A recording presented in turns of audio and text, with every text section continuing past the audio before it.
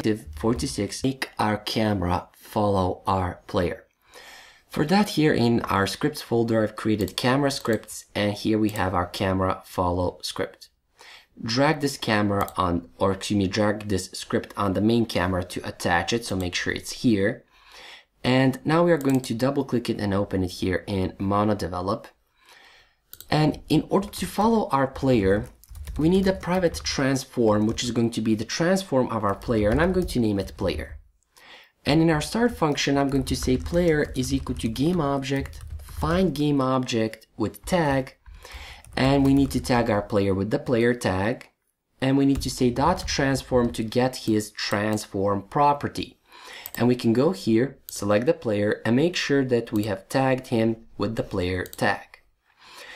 Now in our update function, what we are going to do is we are going to create a vector tree, which is going to be a temporary variable, and it's equal to transform.position.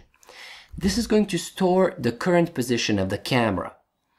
And we need to follow our player. For that, we need to say temp.x, or the position x of the camera, is equal to player position x, so that we can follow the player on his x position.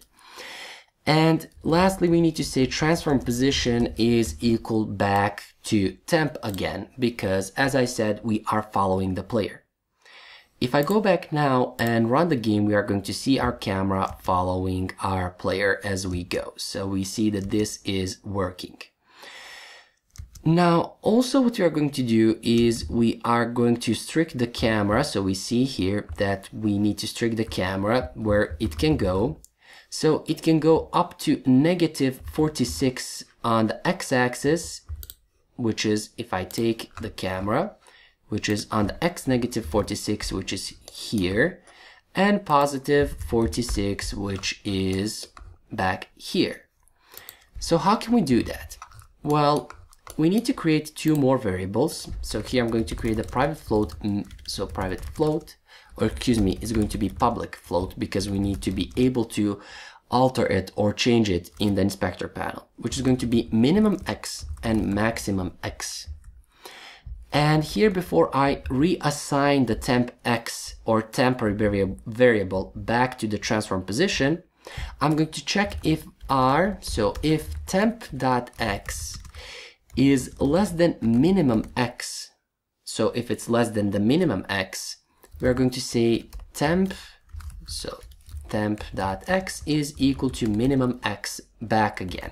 So we're not going to allow our temporary x variable to go above or to go below the minimum x value.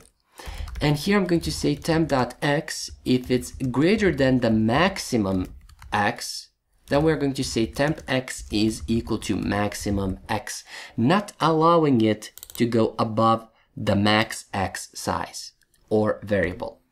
And if I go here, select the camera, so our minimum x is -46 and the maximum is +46.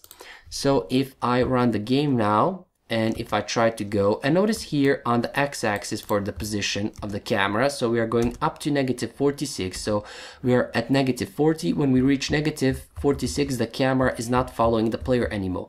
Even though the player can go outside of the bounds here, but we can put colliders here, so we can go and we can put colliders here that are going to stop our player from going outside of the screen. And we see now, because our player's x position is less than 46, we are able to follow the player. But if it's greater than 46, which we are going to see now, if I go back here and we are going to reach 46, then we are stopping to follow the player. Now, in order to follow the player on the y-axis, we can go back here, and what we can do is we can say temp.y is equal to player.position.y.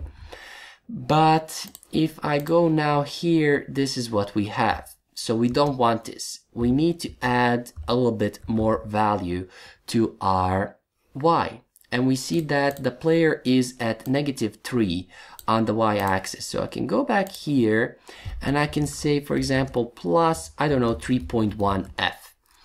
And if I go back and rerun the game, this is what we have here. And if I jump now, we see that our camera is also following the player on the y-axis, but we have added a little bit of value because our player's position on the y is negative 3.3, so on and so forth.